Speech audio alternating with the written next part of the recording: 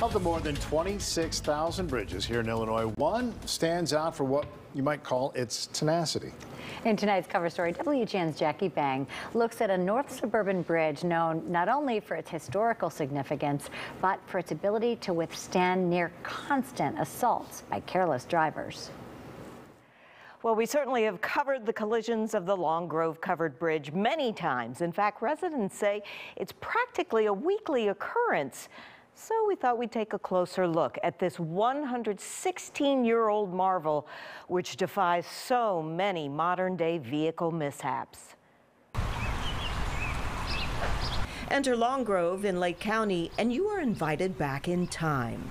It's a way to slow down. It's a way to enjoy a bit of the past. People come for the shops and restaurants, but the jewel of the village carries no price tag. It's been the town symbol for a long time. It would be considered a Pratt Bridge, and there's really only a couple left in northern Illinois. It's certainly the only one that's in this good a condition and still operating as a bridge. Built in 1906, it was initially called the Buffalo Creek Bridge, named after the waterway over which it spans. The wooden cover was added in 1972. Some have nicknamed her the Queen and the Protector of Long Grove, but this queen has needed some protection of her own. Stop! Stop! Go left! No! Say bye to your truck! Ma and Pa's candy store owner Jeff Taylor shot that collision right outside his shop in February 2021. Tell me the last time that the bridge has been hit. Monday. Hard to believe until right before our very eyes as photojournalist Ted Parra is shooting the bridge for our story. A truck driver ignores the signs and hits the top of the bridge. I just try to stop to see first, and it doesn't fit, so you know. You found out the hard way. Yeah, I know. As he drives away, we notice. See, it says 10-6. The bridge measures 8 feet 6 inches. No harm this time, but in June 2018, just 2 weeks after the bridge was placed on the National Register of Historic Places, a box truck demolished the structure.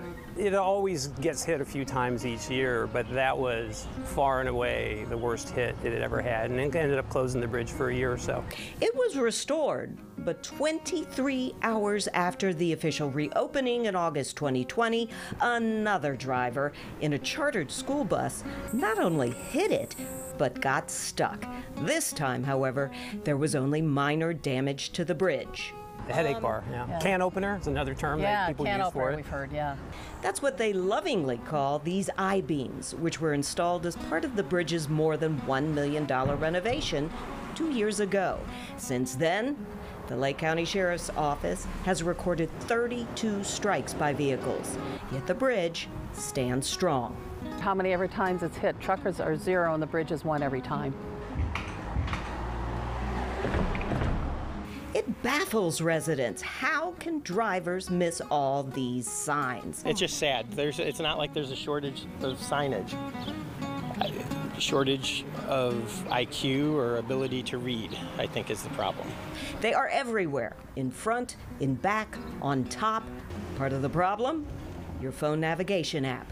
People are looking at the GPS and it's telling them to go, and they look at the sign and, well, it tells me to go anyways. Through all of this, a few local businesses have had some good-natured fun. It's called Bad Move, and it's named after all the U-Hauls that get stuck under there lately. Mike Marr of Buffalo Creek Brewing has named several of his craft beers in honor of this sturdy little bridge. There was Too Tall IPA, Bus Wedgie, Say Goodbye to Your Truck, and Bad Move. Despite a boost in some businesses, residents aren't particularly thrilled about all the media attention following a bridge strike. But each hit solidifies the reputation of this stately and strong jewel of the village. I guess I tolerate the continued run-ins it has. I know it's not doing that much damage to the bridge, if any, so it's the little bridge that could. Collisions are now more costly to the drivers, not just the vehicle repairs, but from penalties. A ticket starts at about $700. Back to you.